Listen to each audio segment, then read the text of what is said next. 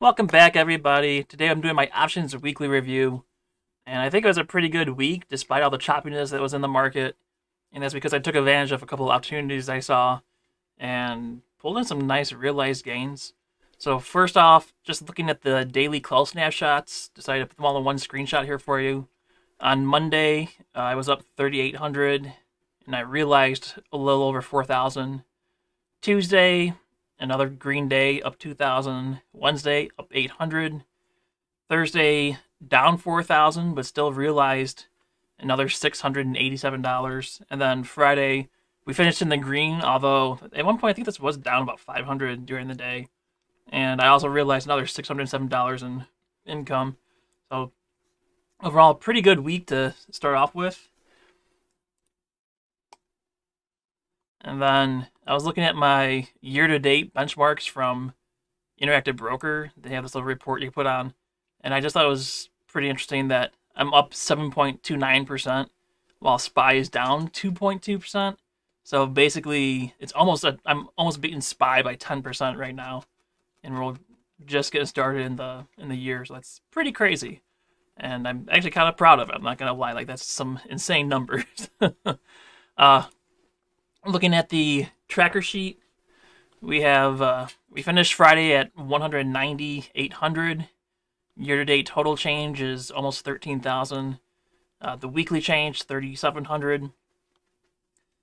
Premium cooking, I don't really have much premium on right now. I have a couple positions that are in the money that I have to kind of see what I want to do with those first because they're eating up a lot of notional value. If I go to the diversification spot here, you can see I have about 7,200 in risk on the table for option plays that are sitting out there right now. And I said I want to kind of play with as though I had a 64K account. So I'm a little over where I would want to be, but if you look, I don't really have that many positions on. And I do have a couple Devo puts that I hope to get assigned because I want more shares. I was actually joking with somebody that I switched to this passive income ETF fund just in time to see the slow bleed because it seems like all those long positions are the things holding me back, while my options trading has just gone through the roof. Like it's been kind of crazy, I guess. Like my options are trying to keep my portfolio afloat, I guess. Uh, the other thing to look at, I guess, would be the quick quick overview here. I mean, I've been really bad about like tracking like dividends before. I might have to go back through and see all the dividends I got for 2021 and update that. But in terms of realized premium, again, January off to an insane start. Maybe I'll even be able to beat last January, but we'll find out. You only have 2,200 cooking right now, and most of that's actually in the money. So we'll have to see how that plays out. Overall, since I've been doing options, I've realized 97,000 in profit from just option income. So that's again pretty darn cool. Uh, let's go ahead and check out my trades, and we'll do it from the brokerage. Let me pull it up here.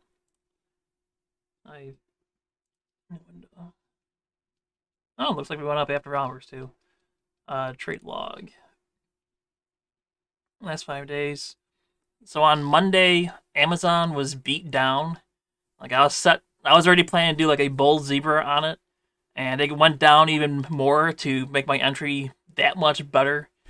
So I ended up putting on a couple bull zebras on it, and originally I was gonna target like a 20K profit, but Amazon dipped even further than I thought, and so when I got to a profit and I checked during lunch, I said, you know what, I'm just gonna take this $4,000 gain, call it a day.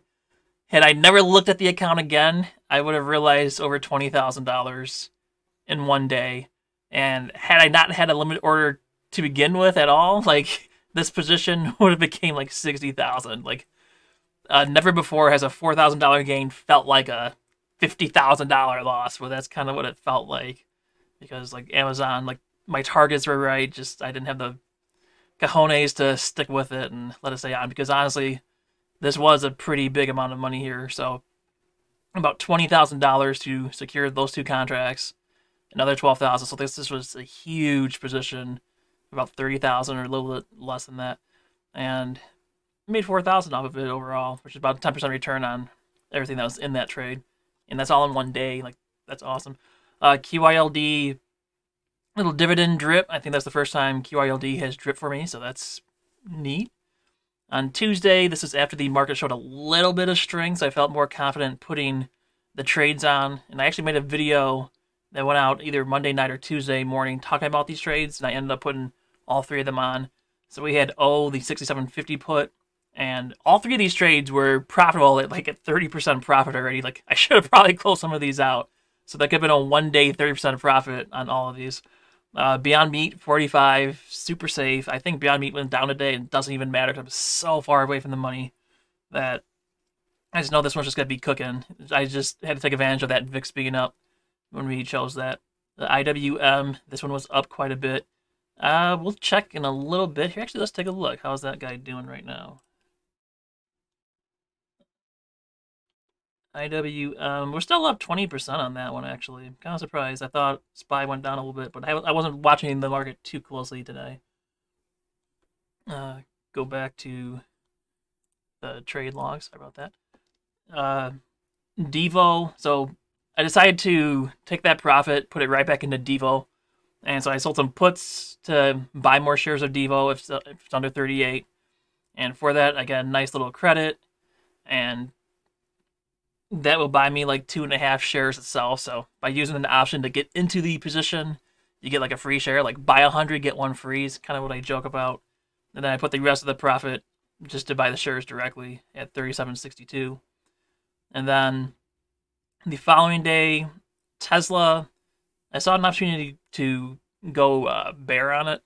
And so I bought a deep in the money put to try to catch a small 10-point move down, and the volume decreased, the buying pressure came back, and so I decided to close it out for a small gain.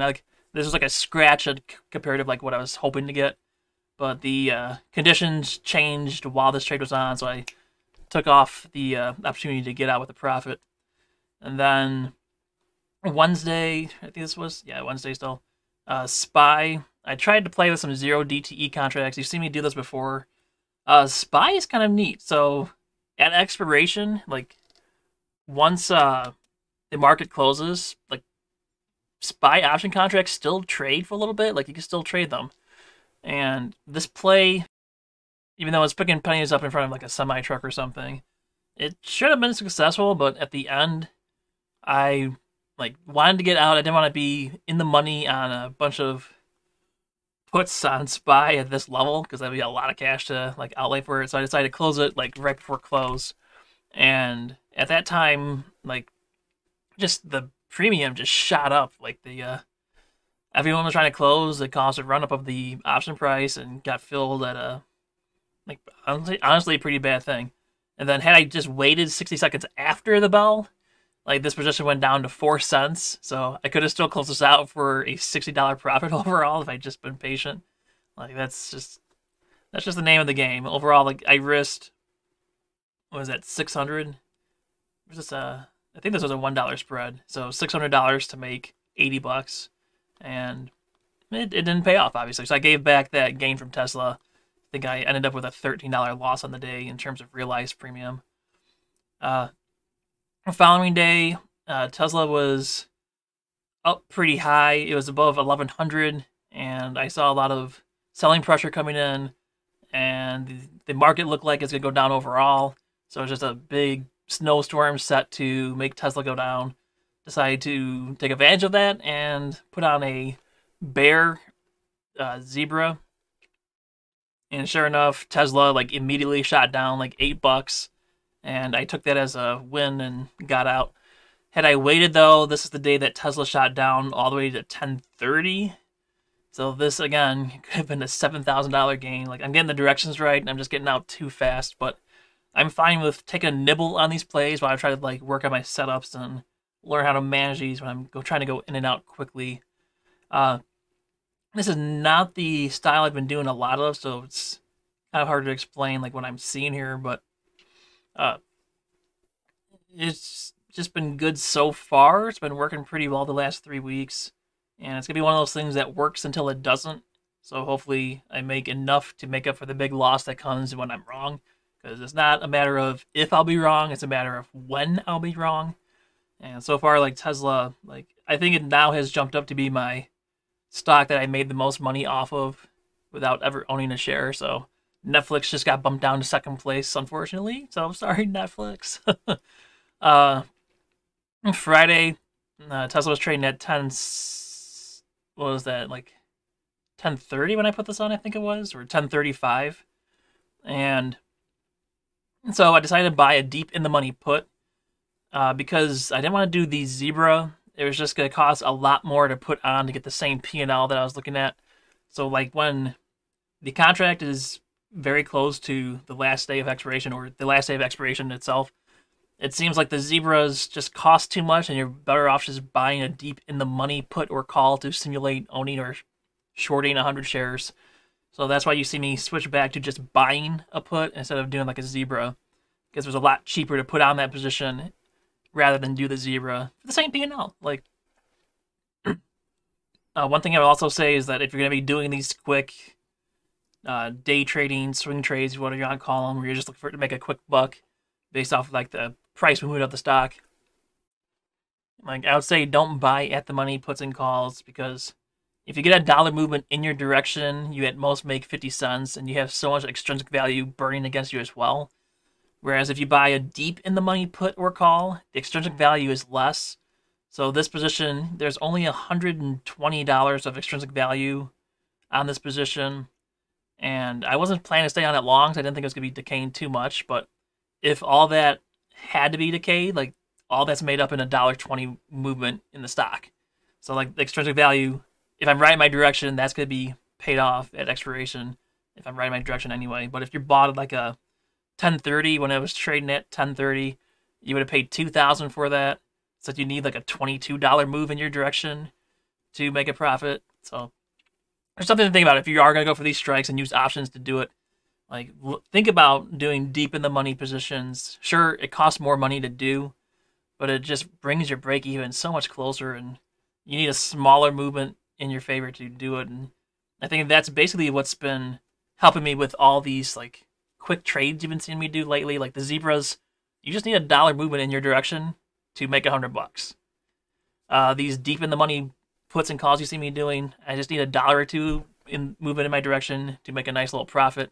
Don't have to worry about all the other Greeks going crazy, since I'm in and out of these pretty quickly. Whereas if I was at the money, you know, Vega changing, IV increasing or decreasing can really affect it. So that's why you've been seeing me do a lot of deep in the money positions when I'm doing these aggressive gamble-esque plays, I guess you can call them. And so that's kind of what I've been doing. So next up, I guess let's look at the positions that I have on right now. And you can see like all these income funds I'm in are just sitting there with some nice negative balances. So good thing I bought all those, right? Not too worried about those. Like, they're mostly just there for some dividends to basically be like something for my cash to be doing when I'm not using it. They collect a little dividend, and hopefully they don't drop too much. And right now they are dropping, but eventually I'm sure they'll go up a little bit, especially Nusi. Like Nusi right now, they don't have many calls sold against their positions, so if the market starts going up, it'll make this back up pretty quickly. We might see 28.50 in no time kind of thing. Devo's only down 1%. Okay. Look at Jeppy. I'm only down 0.3% on Jeppy. That's pretty cool. Anyway, looking at the other positions, the Devo plays here. I don't care what the P&L is. I took that premium, pocketed it, and I want the shares. So either give me the shares or I'll sell another put until I get the shares. That's kind of the idea there. So Devo doesn't matter to me. Microsoft, this is an in-the-money put right now. And the issue that I'm seeing is like the extrinsic value is just so high that I don't want to manage it because Theta should be burning it off. A small movement up and Microsoft would be out of the money. It's been out of the money like twice since it was down. At one point, this was showing negative $2,000 because it went down to, I think it went down to like 304 at one point. And like the premium is just so high right now. IV is expanding. So I'm not too worried about this. Like if Microsoft starts dripping below 300, then you might see me start sweating a little bullet. But this position has 34 days to play out, and there's no reason to be trying to manage it this early. So Microsoft, that's what's going on with that one. Where's Chewy sitting? There's Chewy. So Chewy, this one on the other hand, obviously I was wrong. I thought 50 put would be safe. I think Chewy's down to what, 47 right now? Let me take a look here. Where's Chewy? Oh, below 45. So $500 of intrinsic value. So there's only $1.40 of extrinsic value. Like, I guess this could be worthy of working on because there's not too much extrinsic left. But I'm just going to let it play out for a little bit more. I mean, there's just so much time on it. And I think over the course of a month, the market's going to be trending up again. We just got some volatility coming in here, which I actually like because it's going to be increasing premiums as people don't know what to do. Looking at the other stuff, the plays I set for Tuesday, all are green still. Suns 250 put here is up 8%. That's kind of cute. Down here, we still have my Hyliion combo order here that's down 16,000 or 1,600%. That's a big looking number, but realize that what this position was doing was simulating owning, what was it, 100 shares of stock or something like that. So my max loss is going to be at the put that I sold. So I sold the $12 put. So worst case scenario, I'm buying 100 shares at $12. So that's basically what that is. And the calls here might expire worthless, which means I lose $660 there. But if you look at the time, we have 2 years. So this is just something just sit there, and that's kind of like a fun lottery ticket. Right now, it's not looking so fun, but we've got plenty of time for Hyliion to get this act together. And I think that wraps this up, guys. If you want to learn more about zebras, because you've seen me use them a lot lately, you can go ahead and check out this video, and see you guys tomorrow.